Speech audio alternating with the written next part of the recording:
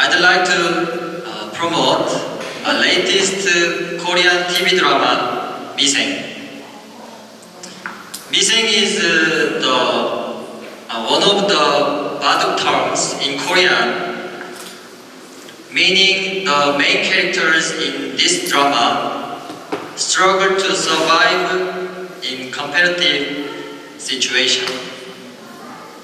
These days, this drama gains a tremendous popularity among business professionals. Although this drama is not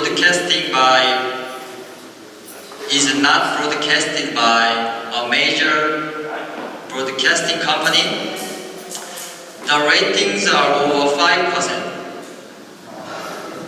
And the plot is a description on a real worker's life in a trading company.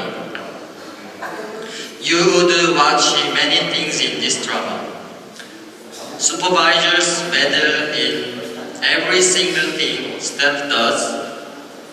Name calling problem, hairstyle, business attitude.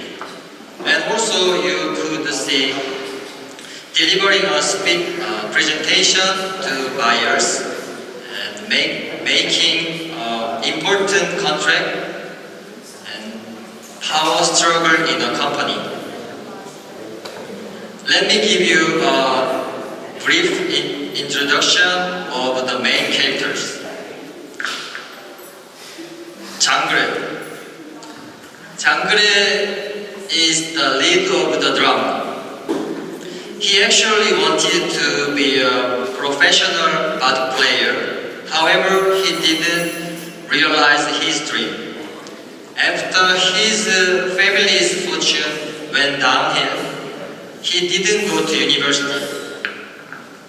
After that, fortunately, he got an opportunity to work in a trading company as an intern, where he competes with outstanding rivals.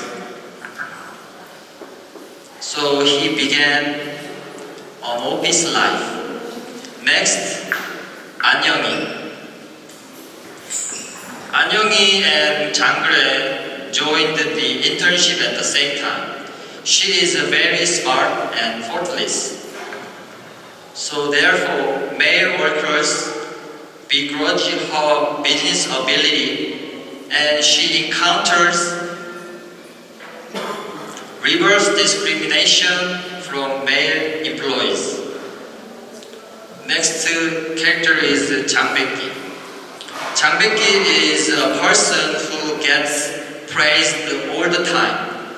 He actually graduates from #1 university in Korea, but as an intern, he didn't get any compliment from a superior, and he looks at 장그래's achievements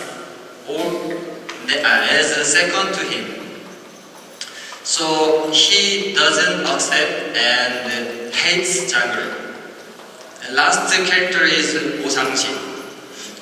He is the head of business sales team. He is a workaholic and has adventurous temperament. He will become 장그래's mentor. There you have it, listening.